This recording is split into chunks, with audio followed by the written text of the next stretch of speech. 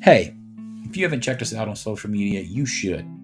You can find us on Facebook at Team Carter Family Adventures fan page, on Instagram at Team Carter Family, on YouTube at Team Carter Family Adventures channel. Are you sensing a theme here? And last but certainly not least, our blog is teamcarter.team. Look forward to seeing you on there.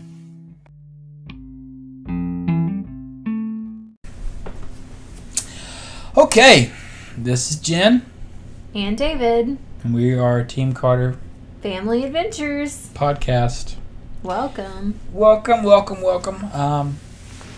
wanted to sit down and kind of catch up with where we've been, what we've been doing. I think we have finished talking through our road trip, and we've finished talking through our road trip and kind of explaining that, and now we're back. So I might hear the kids knocking around outside, but we have picked up a new goal recently, which is we are going to section hike the Foothills Trail. Now, if you've been following us for a little while, you know that we do these challenges. So back during COVID, we started on seeing all the state parks in South Carolina. We did that. And we did a big road trip out to Arizona and then up to Utah and back this summer. And now we're going to section hike the Foothills Trail. So it's going to take us a while to do it, maybe a year, maybe 2 years, who knows. But that is our objective. Foothills Trail is a 77 mile trail. 77 mile trail that goes from Oconee State Park to Table Rock State Park. Now you can get in your car and drive 30 minutes from park to park, but it's 77 miles of walking through the woods. It is a well-maintained scenic trail. It follows the Chattooga River, which is the border between It follows the Chattooga River, which is the border between South Carolina and Georgia on that section. So it hikes right up in the mountains of South Carolina and Georgia. It's a pretty remote little section of wilderness up there, and it follows that for maybe about the first 10 or so miles. You got to hike about 6 miles to get to the river. Once you get to the river, it follows the river for about 10 miles, and then it branches off from there. And so to this point, we have done 2 sections. We've done 2 roughly 3.6 mile sections of it. First one's from Oconee State Park to the Tomasi campsite. And the second one, we jumped ahead a little bit and did Nicholson Ford Road to the Sims Field campsite. I guess we're really hiking this trail twice because we park our car and then hike and then turn around and the next day hike back. So really, we're going to end up doing this twice. Pretty much, yeah. We're going to section hike it twice. And so we do it. The whole family does it. Everybody, all 3 kids, and Jen and I. The kids carry, what they can carry, which is about 3 to 4 pounds apiece. And Jen and I carry a bunch of stuff. We carry all our food, tents, sleeping bags, sleeping pads, all that good stuff. I think our packs this time, when we weighed them out, I should say the first time, it's trial and error, right? So the first little shakedown overnight camp out, we had the kids just carry their regular backpacks. We didn't actually have hiking packs, and that was a mistake that we learned because they just couldn't carry a whole lot, weight wise, because you're not carrying that on your waist like a hiking pack. And so this time we had real hiking packs for them, which was really helpful, and it had the whistle on it, and it has the waist pack, and so that was really great because Grady was able to carry 5 pounds, and the girls were able to carry 8 pounds each, which helped us out significantly because my pack was still 25 pounds and David's pack was 28 pounds. Something else that we learned was our water system. We had a Sawyer squeeze where you fill up a bag that comes with it and then you squeeze it through the filter into your water bottle. And to do that for one person is okay, but to do that for 5 people is incredibly exhausting. It's a chore. Yeah. It is a chore. It is exhausting when you're like, I really need to get 5 liters of water. And so this time, something that we did that was different this past overnight is we got a Sawyer Squeeze gravity filter. And so basically you fill the bag, but you attach it to a tree and you let it drain using gravity into your water bottle, and it went so much faster. It was like so much less time consuming. So that was the Sawyer gravity system was pretty incredible. We're not sponsored by them, but we would love to be. We would love to be. But yeah, their product is amazing. Sawyer water purification products. You can reach us at, what's our email? Team Carter Family Adventures at gmail.com. Gmail.com, or you can find us on Instagram or Facebook. At Team Carter Family Adventures. Or YouTube at Team Carter Family Adventures. That's right. So David's about to fall asleep, y'all. He just I have this thing I do. Well, if I get still, I'm probably gonna go to sleep. Oh yeah, within like 5 minutes. Within a few minutes, it's part of being a dad. I don't know. It's something that I do. So the kids will be like, "No, you left Daddy alone, and now he's asleep." Mm-hmm. True story. Sorry. So why are we section hiking the Foothills Trail? Well, because we're insane? No, we're not insane. It's just a really hard thing to do, and I guess we just like to challenge ourselves. Most people, by most people, I mean the average semi-fit person can walk 77 miles the Foothills Trail. Most people do it in 5 or 6 days, depending on how fast you're moving. We realized that our kids' 3.6 miles of carrying their own pack is about what they can handle right now. Now, it's about a half day of hiking for us, by the way. Right. Now, we haven't experienced getting up the second day at like 7 in the morning and ready to go by 8 o'clock and having that additional 4 or 5 hours to hike. We haven't tried that yet because every time we get up there, we start around noon. Yeah. So a half a day's hiking gets us, 3 hours of hiking in, and then roughly, probably 4 miles is about the max that we can do. Right. I mean, to be fair, we do tend to stop pretty early in the day. It's usually 4:30 or 5 when we stop. Mm-hmm. So we could push on for another hour, but we're trying not to have it be a death march for them. Right. We want them to enjoy it, and it's challenging enough. Honestly, 3.5 miles is carrying a pack up and down mountains is challenging enough for them. So we try to, we're not trying to overexert them, trying to keep it within the realms of... We're not trying to set a record or anything. Yeah, we're not trying to set a record. We're trying to make it enjoyable while still being challenging, all that good stuff. So if you complete the Foothills Trail and you're a part of if you join the Foothills Trail Conservancy, also not sponsored by them, but they're a great organization. You should check them out. I forget how much we paid for our family to join, maybe like $40 or something. It's not much. It's not much. And you join for the year. If you log your hikes of how much you hiked and when you did it, and you fill out an application and mail it in, you get the prestigious Peregrine Award when you complete your through hike or section hike, however long it takes you to hike it. Yep. So that's a goal for our family, would be to everyone gets the Peregrine Award, and just mostly to spend time together in the woods camping. We just really like being together, and every time we spend time in the woods, literally as soon as we are done, we are thinking about when can we do it again. It's just, I don't know. I just really like we just really enjoy being together as a family. We just really enjoy the kids. They're so funny because if they were here and you asked them, hey, do you enjoy hiking? Do you enjoy going on these backpacking trips? And just to be honest with you, they would probably say no. But here's the thing. If it doesn't involve Bluey or eating candy, they're going to say it's not a fun time. Probably going to say it's not a fun time. But here's the other thing. Me and Jen, we're there with them this whole time. And I can tell you from firsthand experience, they are having fun. They're singing.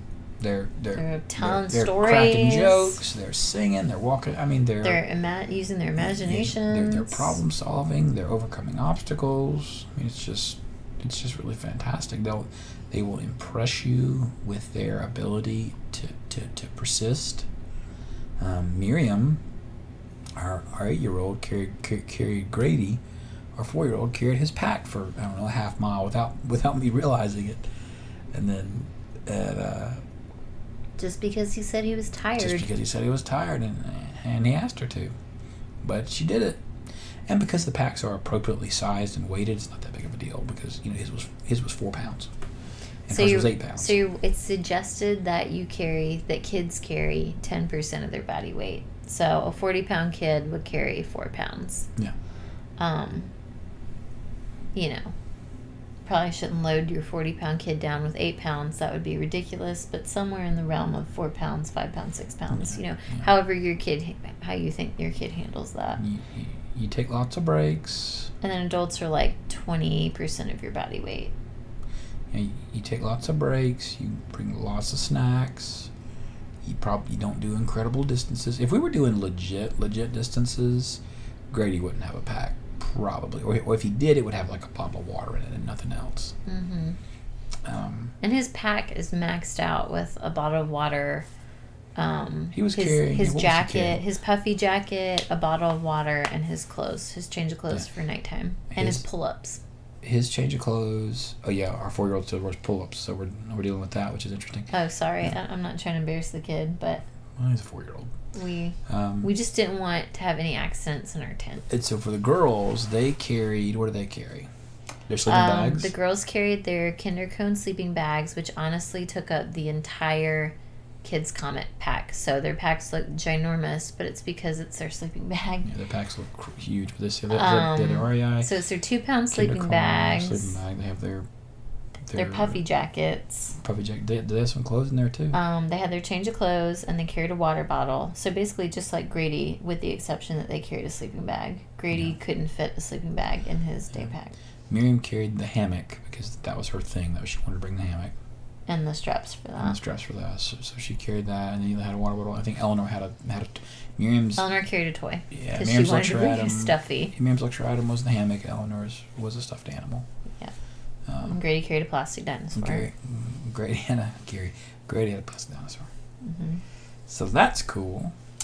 I think a challenge that we encountered this time that we didn't encounter last time was this time we didn't carry enough food. Now everybody ate. We ate well for dinner, which is crazy because I carried the food and we maxed out a 20-liter dry bag full of food. Like I had 2 giant Ziploc bags, like those freezer bags. One Ziploc bag had dinner, and the second bag had like our instant Gatorade packs and our instant coffees, which don't take up much room, and I had like breakfast bars for the kids for breakfast. But apparently that wasn't enough. We underestimated hiker hunger when that hits, that you just want to voraciously eat. And we were like, okay, goldfish for breakfast, and those breakfast biscuits just aren't doing it. It was not enough. Should have brought oatmeal or something. I think what would have fixed it is 2 Mountain House meals and 5 or 6 packets of oatmeal. I think would have fixed it. Right. 2 Mountain House meals. So the Mountain House meals would have been for me and you that night. The kids would have ate the noodles because they wouldn't like the Mountain House meals. Kids would eat the noodles. Their dinner was fine. They had I brought Easy Mac cups, which was great for cleanup, and then I got ramen cups for me and David, which was fine. And we also had gummy bears and goldfish and apple slices, like dehydrated apple slices. Yeah, and meat sticks. Next time, I think we're going to bring something extra, like what he said, or like tortillas with peanut butter and chocolate chips or something. I think the peanut butter's a good one because it's such a high calorie food. I think maybe 2 Mountain House meals and some oatmeal packets probably would have solved most of our issues. Unless my Fit On app is off, which we're also not sponsored by them, but I do track my fitness with that app. 3 hours of hiking, y'all, burns like 1,000 calories. I believe it. Especially, so yeah, bring the peanut butter. Especially carrying a big pack like that too. And Nutella, especially when you're not used to carrying a big pack like that. Like it it hits us every time. We're like, whoa. Yeah, it's just interesting, seeing the kids push through, helping them push through something that's really difficult, them seeing you push through something that's really difficult, if they're even really paying attention to you. You let them take turns leading, you let them take turns making decisions. They're not really old enough to cook yet, but that's coming. It won't be long that they'll be old enough to cook, actually cook on the stove. They help changing out the water bottles with the gravity filter. Getting firewood. Mm-hmm. This time we brought a mini starter log, which was great. Last time we didn't do that. Secret tip.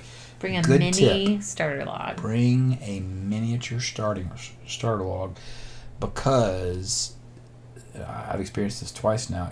It had rained previously, and stuff was just too... Either I'm terrible at making fire, or stuff was just too wet. Too wet. However you want to look at it. It was just too wet to make a fire. And not that fire is essential, but if you're not going multiple days, just a really nice little luxury thing to have a fire at the campsite you're going to. So, kind of like a warm dinner, a hot dinner. No matter what it is, having it hot is more comforting and morale boosting than like, here's a Cliff Bar, everyone. Yeah. And then having a warm, a hot dinner in front of a warm fire would be even better. Right. So we're planning our next trip for November. It's going to be significantly colder in November, so that's going to be interesting. It got down in the 40s at night, and nobody was cold, thankfully. Yeah. So that was nice. All 5 of us are squeezing into one tent, which I think is a 4-man tent technically, but with 3 small kids, we just kind of make it work. Yeah. One kid is at the foot, like at all of our feet, which, I mean, it works. And everybody was warm and everybody slept well, and nobody really, aside from getting up to go to the bathroom, nobody was really complaining that they were freezing cold. The kids are still little enough to where you can fold over their sleeping bags back over on top of themselves, and they're fine. You must stay really warm, which is nice. Bring a hat. Bring thick socks. So secrets to staying warm. Let's talk about that. Secrets to staying warm. Secrets to staying warm. Well, it depends on your setup. So first off, the type of sleeping bag you have obviously matters, but it's not all about... you can't buy a 0-degree bag and expect you can sleep out anywhere and be totally fine, because that's not the way it works. Right. The way that the bag is rated for not comfort, but survivability. So you get a 0-degree bag and you are just, let's say, maybe on a tarp. Maybe not directly on the ground, but maybe just on a tarp. And you are going to be cold. You are not going to be comfortable. You are going to live. You will make it, but you are not going to be comfortable. So to be comfortable, you put the tarp down. You then put a tent on top of that. Then put some sort of, thermarest, thermocell, self-inflating mattress, self-inflating sleep pad. If your sleep pad is not insulated well, and you'll know this because especially if you have an inflatable sleeping pad, you're freezing cold. Yeah. If you don't put a blanket or something underneath that pad. It's about layers. That's why you do the tent footprint, then you do the tent, then you do a sleeping pad, then you lay on top of that. And then you have a mummy bag, whatever. Then inside your mummy bag, you want to wear your hat. Now you don't want to wear too many clothes. You can wear too many clothes, and it defeats the purpose. I'm not really sure exactly how that works, but it's like you don't heat up the surrounding space around you. The reason why sleeping bags work is because you create an insulated barrier of air around you, and so the air is not a good conductor of heat, and so you create this warm layer of air around you, and the cold air outside can't get to it. And you do that in the loft in your sleeping bag. So the loft is, the foam or the fuzz or the soft stuff. As that gets warm, it expands out, and the air in it warms up, and that gives you the barrier in between. So you want to wear, nothing super heavy, maybe like a light undershirt, a long sleeve undershirt, and maybe some some long sleeve or long john pants or something like that, and then like a hat, so a beanie or a toboggan, something along those lines, and then some socks, definitely some socks. Now, what some people do is they will boil water before they go to bed, put it in a water bottle or Nalgene, and put that in the foot of their sleeping bag to keep their feet nice and warm if you sleep cold. Some people, you may want to wrap that in a trash bag because water all in your sleeping bag is not a fun time. Not a fun time. That will do wonders right there. I've also heard people, if you got a big fire, heating up some rocks, putting that inside the tent with you. Obviously, be careful of the rocks. Not the fire, the rocks, not the fire, hot rocks, not the fire. fire. I heard of people waiting before they go to bed to eat a Snickers bar or something before they get in the sleeping bag.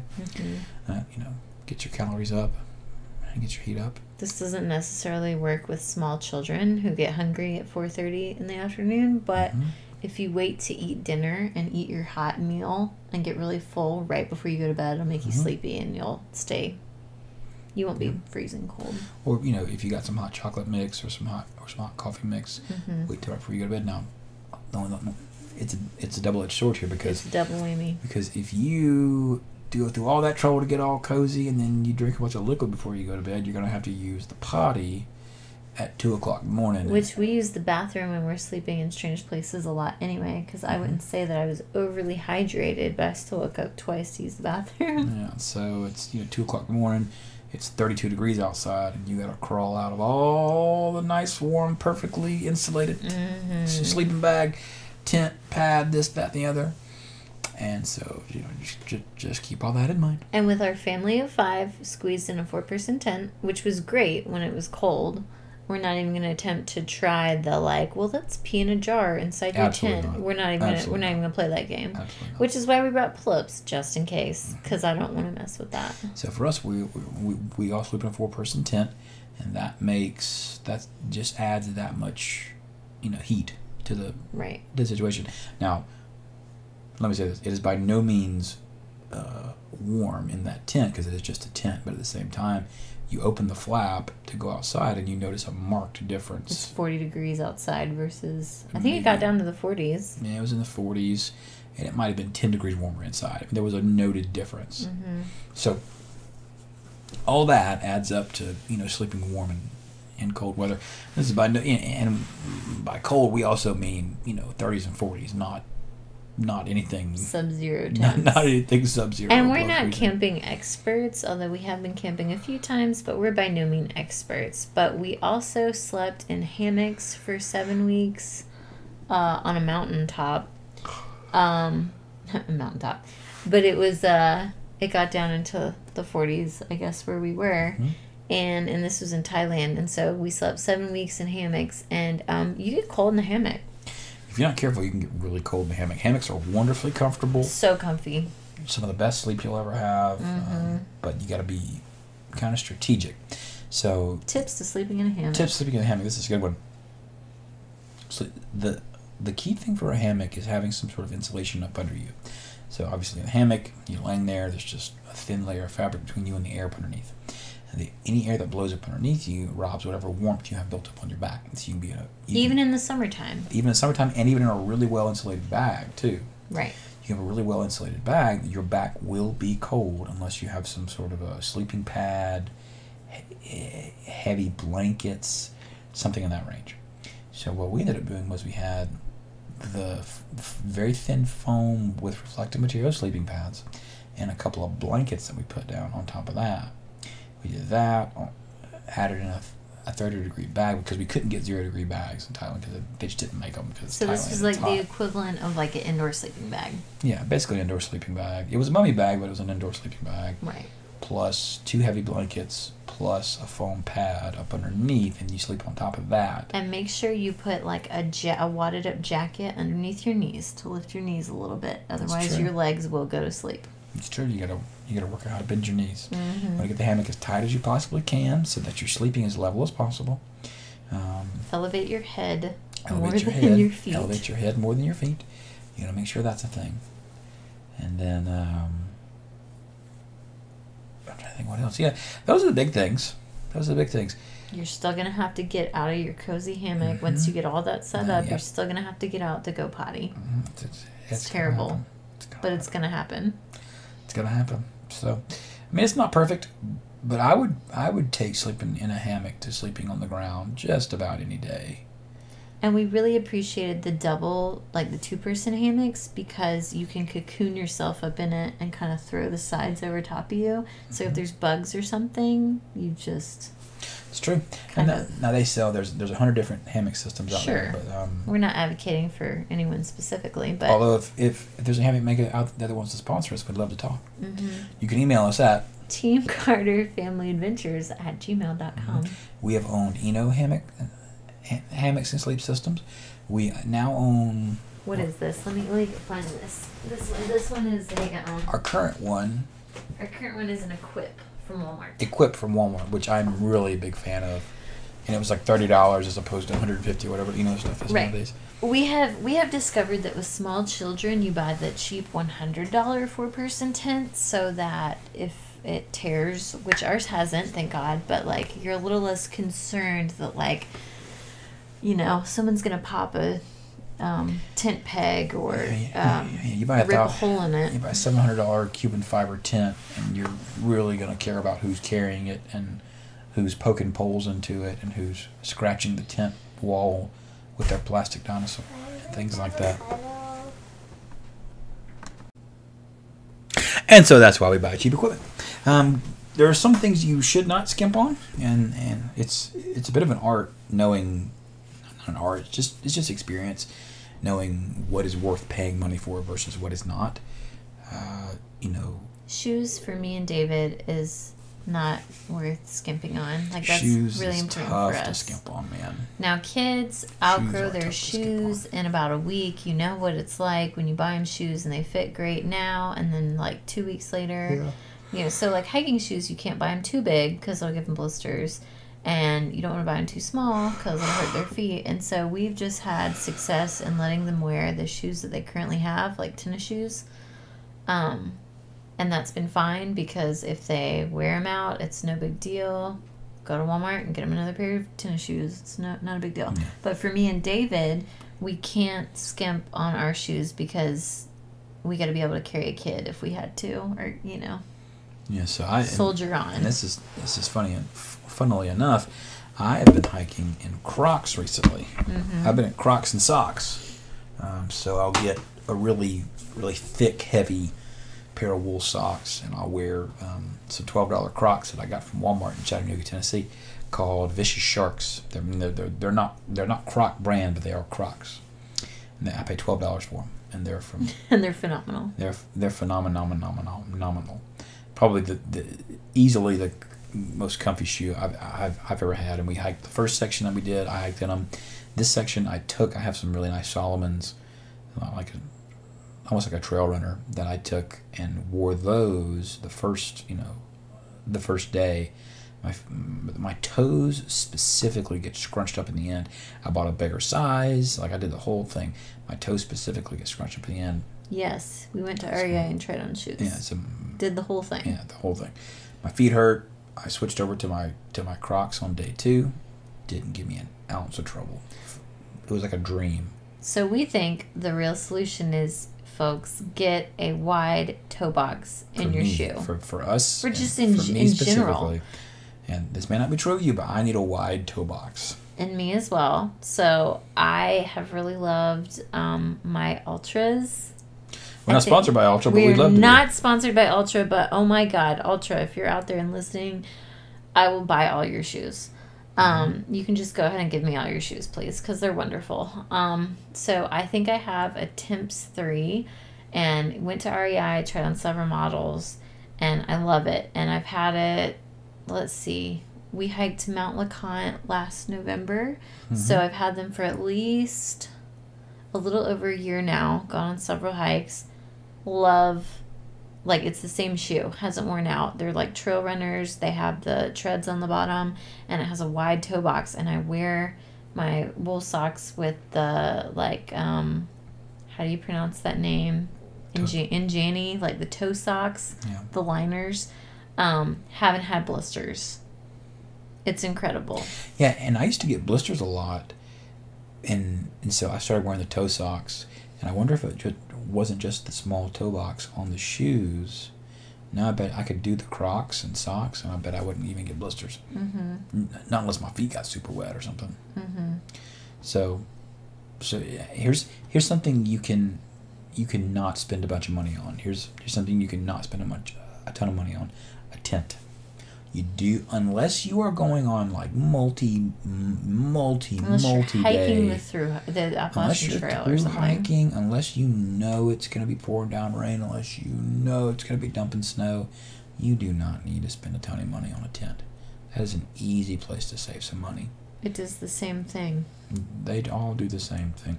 The only real difference that you get is weight as you spend more money. The only real difference that you get is weight. You can get some ridiculously light tents, but again, David is carrying our tent. He is carrying.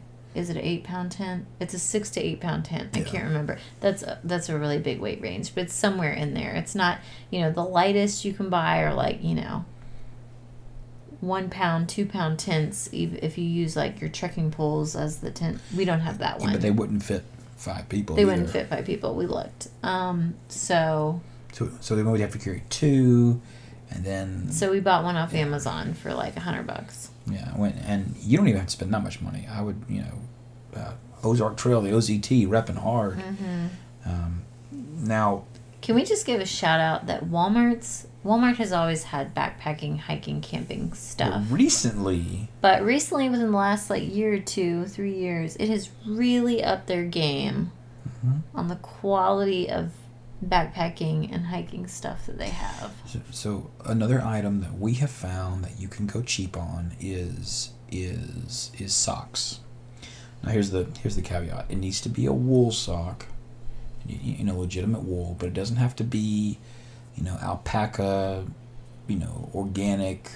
It just doesn't need to be that. Just a regular smart wool. Because your kid will throw it in the dryer, not knowing that it's not supposed to be dried. Yeah, darn tough. Just a standard, run-of-the-mill wool sock is really going to do you really nicely. My personal preference is I like the thicker the sock, the better for me. Even in summer, I just really like the cushion that it gives. It feels like my foot's getting a hug. I just really enjoy that. So nice sock. Also, we don't spend a ton of money on clothing. So I have some Patagonia shorts, which are like a canvas, and that's cotton, which I know cotton is not ideal for anybody, but they work for me pretty well. David just likes to wear his shorts. He'll wear it in the snow in Brevard at Christmas time when it snows. I did that one. Highlands, wherever that was. But and Jen, I think yours were from maybe Target or Walmart or something. Shorts. I wear my shorts I got for $8 at the thrift store, consignment store. They're just baggy shorts. You can find almost like joggers, kind of. Yeah. Do they have? They have Patagonia baggy shorts that are a lot more than the $8 that I paid for mine. And then I also found at a thrift store, I think, a $3 Mountain Hardwear pullover. It's lime green. It's my Kermit the Frog pullover. And I have a pullover. Well, it's not really a pullover so much as like a running jacket, which sounds weird, but I got it from a Goodwill a long time ago, and I've just kept it. We're avid thrift store shoppers if you haven't picked that up. And then I have a couple of random quick dry shirts. I feel like you collect them over the years. I have a couple of random quick dry shirts that I wear like t-shirts. So you don't have to go fancy unless you just want to, but the key is the layers, right? Because you don't want to sweat while you're hiking or when you're sleeping. You want to be able to take off layers if you need to and then quickly put them back on if you get chilly. So we also found these cheap puffy jackets at Clothing World in Hendersonville, North Carolina. Can we please give a shout out to Ray's Clothing Outlet World? Now, Ray's Clothing World Outlet National Emporium, Rug Emporium, has been closing down allegedly for at least 3 years now. They've been going out of business for at least 3 years. So Ray is hanging on by the skin of his teeth somehow. Ray, are you still open? We really need to know, because if you're in the Asheville area, you got to stop by Ray's. If you've never been to Ray's Clothing World Outlet, Carpet Rug Emporium, it's in like an old mall or something. It's an old something, but you should go. It's pretty incredible. It's phenomenal. It's at least 30,000 square feet of of clothing retail. Carhartt Emporium. Yeah, I mean, anything you could imagine. Anything you could want in there. We found these really cheap Chinese-made puffy jackets that we've had for like 2 years now. Yeah, they're amazing. And we got them for like $20 each. $20 each. Incredible. Mine doesn't really fit. Like not real. Yes, it does. It's like weird size. Weirdly, the arms are incredibly long. And the chest is just a little bit too small, but whatever. It works. So we wear those. And then I'm trying to think what have I have some reasonably. I have some pretty nice underwear. I'll say that. I feel like I have some pretty nice quick dry wicking material underwear. Just the key, folks, is quick dry. Yeah. You don't want cotton anything. Quick dry shirts, quick dry underwear, quick dry pants.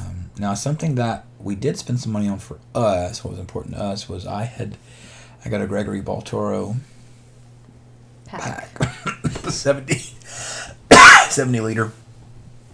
And I had, this is the exact same pack that I had originally when I had a pack when we were, I had this pack when we were traveling on mission field. And I just really liked it. I just knew how to wear it. I knew how it held up over time. I knew how to adjust it and make it comfortable on me. So I bought another one of the exact same thing. Do you remember why we first bought packs, like before we had kids? For traveling. We were newly married. For traveling. Yeah. Just because we knew we were gonna. Because we knew we were gonna travel. Yeah. Yeah. Okay. I just couldn't remember if there was a hiking purpose, like we were gonna get into hiking or camping, or we were just gonna lug it around through airports. But anyway. But yeah, so I bought that, and I really like it. I know exactly how to adjust it. I know how to get the hip straps just so that the weight's on my hips and not on my shoulders, and that's, I feel like I can get it adjusted perfectly, and I can hike like that for days. Yeah, almost like I'm carrying nothing at all. Mm-hmm. So, and then Jen has. I have an REI Venus, and it's almost identical to the one that we had like 12 years ago when we first got married and got packs. I love it. Same reason we went to REI, got fitted for that pack, and I just fell in love with it. And I tried, 3 or 4 packs, and that was the one that I loved. We tried some more when we moved here, so probably like 3 years ago, went to REI or something, got fitted for more packs. Wasn't absolutely crazy about what I tried on, because of course they discontinued the original pack that I love so much that we just got rid of our packs because we went through a season where we had very small babies, and I was like, I don't need this. I'm not going hiking anytime soon. This is just taking up space. But I found that same pack on eBay, so I bought it.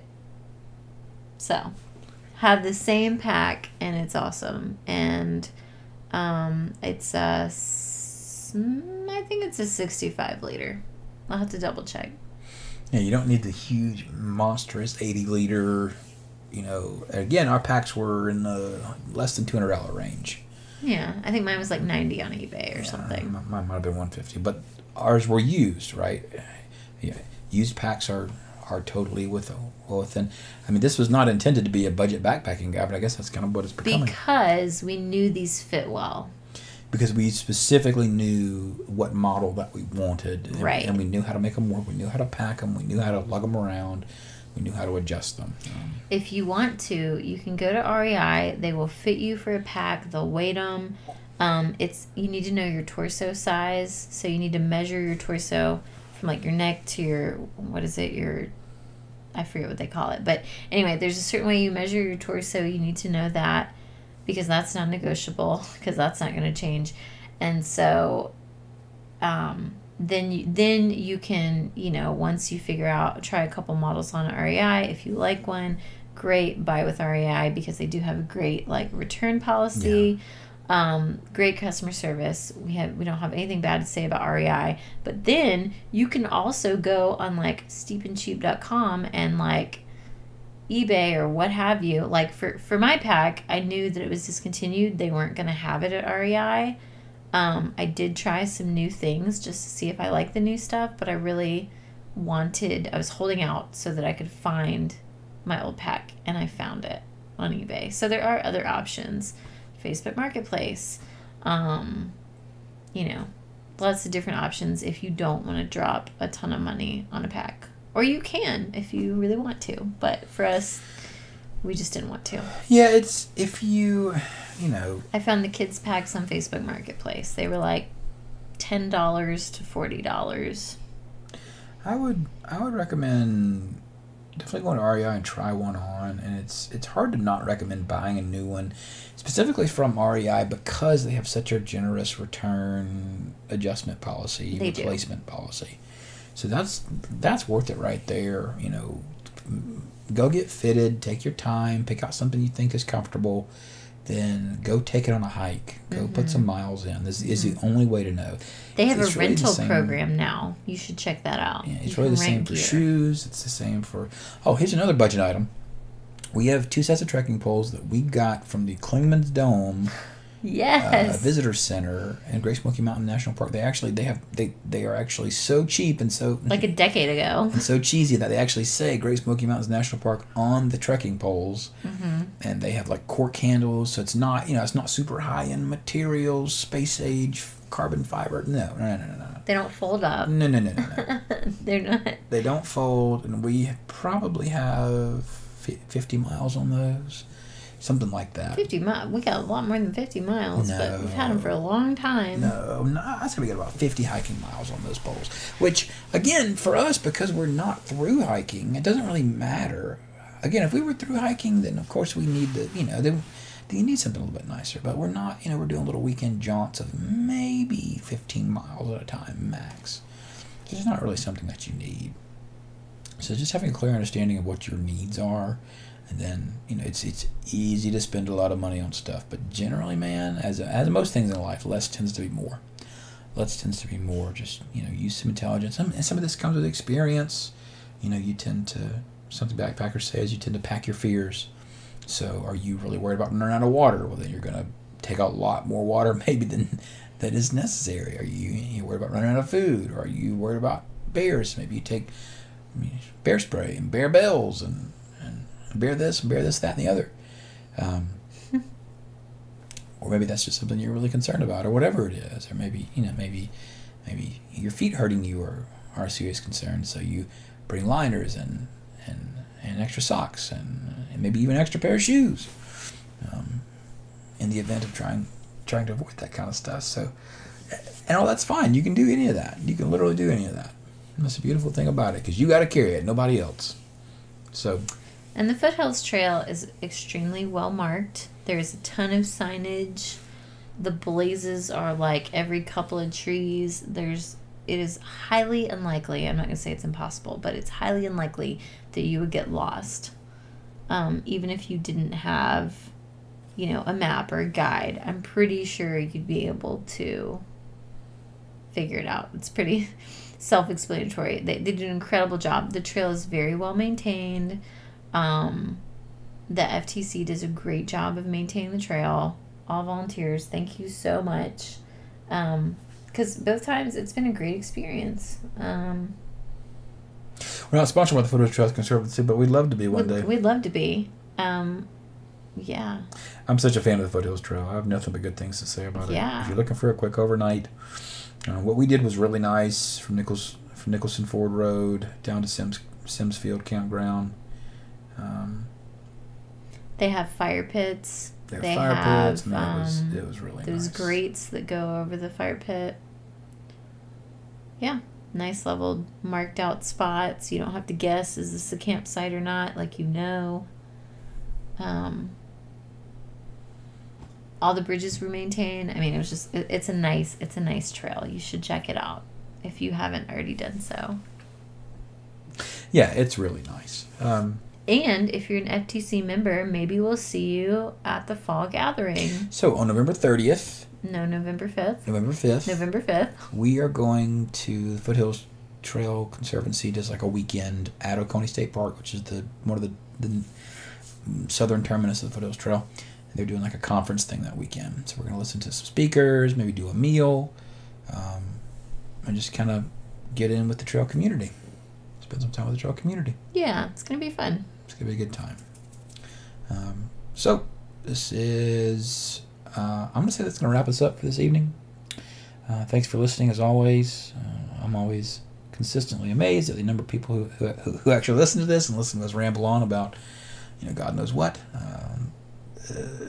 You guys are getting to see in real time, or I guess listen to in real time, our hobbies and passions. Our hobbies and passions. And it's interesting because for a while, all we talked about was this road trip, and you guys never even really heard us talk about hiking. So this is a significant change. Right. So, surprise, surprise. I hope you like it, because this is what we're doing.